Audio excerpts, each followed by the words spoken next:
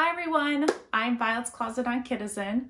I am going to be going over photography basics today. The first thing I want to go over is why photography is important for selling. It's important because it attracts buyers to your listings. So as buyers are going through the listing feed, they're going to see your photo/item first because yours stands out because of your good photography. And when they tap on that listing, they'll probably also want to check out the rest of your shop. And so then it'll take them to view all the rest of your items too. Another reason why it's important is because then the buyer knows exactly what they're getting and it prevents any sort of issues later on. So I want to break it out by parts. The first part is background. So how do you choose what background? I prefer a white background myself. I've used wood backgrounds. I love the way the white makes items pop and it really stands out. So that's why I personally choose a white background. You can get any sort of white foam board from Target or Walgreens in like the arts and crafts section, or you know, where the packaging tape is. And they do tend to be smaller at these places, which is fine for smaller items. My kids are huge now, I feel like, so I've definitely had to graduate to the big board, but I love the big board. I totally would have gotten it sooner instead of trying to fit everything on the smaller whiteboard. So I would highly recommend that. The whiteboard, you can, a big, huge one, you can get at Office Max. So mine is ginormous, which you should keep in mind when you're picking it up, because it barely fit in my car. So you want to choose like a simple background. You could also do wood background like I mentioned. So you could do like a dining room table or something like that. I wouldn't use like your regular carpeting because all of the texture in it tends to distract from the item and it also can cause a lot of bumps. And then I know that people use like that. They'll just buy a board and then they'll use like contact paper or sticky wallpaper and they'll stick it to that. Or like Hobby Lobby has actually backdrop rolls you can use. Backdrop rolls are nice because you can roll them up and just put them anywhere. So those sorts of backgrounds, you can just kind of see what you have around your house, or you can just pick up a whiteboard from your local Target or wherever. All right, so next is lighting. You really want to make sure you have good light when taking photos. So as far as lighting goes, you would want to just put your board or whatever you have next to a window, and you want it to be bright light, but you want it to be direct light, because when it's direct, like at sunrise and sunset, morning and night tends to leave like that sun mark on your board. So you don't want that. I tend to say like nap time, like the afternoon time is a great time to take photos. I myself am not, I mean, now I'm home during the day, but I wasn't home during the day. And so I would just take photos at night. I still take photos at night. I think it's just like, it's such a great time because then I just put the kids to bed, I get out my board and my lights, and I just take pictures at night. If you do want lights, I like the softbox lights the best.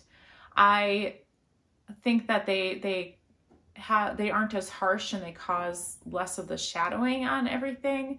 There are some options like umbrella lights and ring lights, which you can certainly experiment with. I know ring lights can be a little less expensive. They can sometimes leave like reflections though on your picture. So just keep that in mind when you're checking out the different options. All right, next, item presentation. So I tend to recommend flat laying your items. I think they look good that way. I have seen a lot of sellers though that do really well with the hanging photos.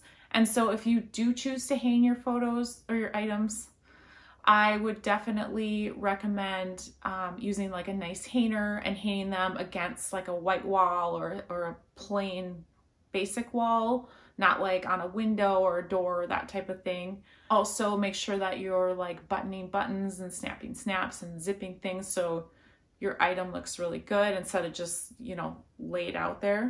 I know bigger items and women's items can tend to be a little trickier because they are so big. And as I mentioned before, that big, huge whiteboard does help with that.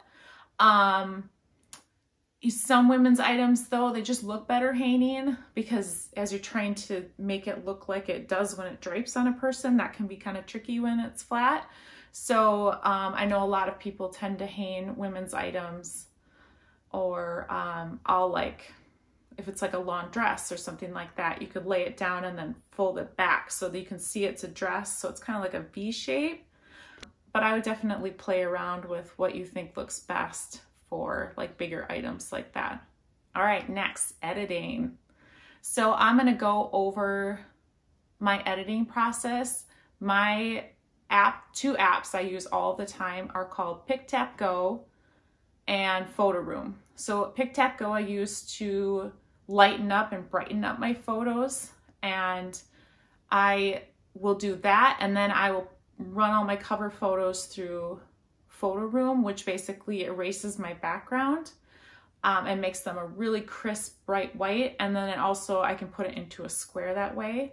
And so I will show you my process for that. Basically, because I'm using lights, I only edit my cover photo, and the only editing I do to the rest of the photos are basically like cropping to crop out anything, or if something like has a yellow tint or something like that, I'll adjust the color. But otherwise, that's the nice part of having nice lighting, is I don't have to touch up anything. So we will go over that process. I also wanted to talk about my process for listing. So I'll take my pictures at night for like an hour, hour and a half, which you can get through a lot of items in that long. And then I will just leave them on my phone, go to bed. And then throughout the week, as I get little bits of time, I'll start editing my photos. So when I wake up the next morning, I'm drinking coffee before the kids get up, I'll start editing. So I'll start cropping and doing the editing that I'm going to show you. And then I won't do all of the pictures because that would take too long. I just, I'll get through as many as I can. And then when the kids are up, it's go time. So then I'll do that the next day or something. And then after they're all finished being edited, that's when I start listing, and I do that exact same process. I just get through what I can for the listing, and then when the kids get up, I just do it the next day. So that is my process that I do. The nice thing is I take pictures of every single thing. So I'm taking pictures of the size tag. I'm taking pictures of any washwear, any flaws, which you want to do anyway.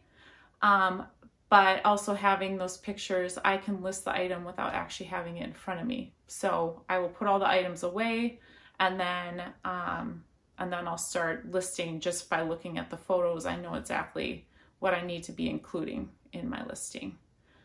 All right, so let me show you my editing process. Okay, so here it goes. You want to open your photo album.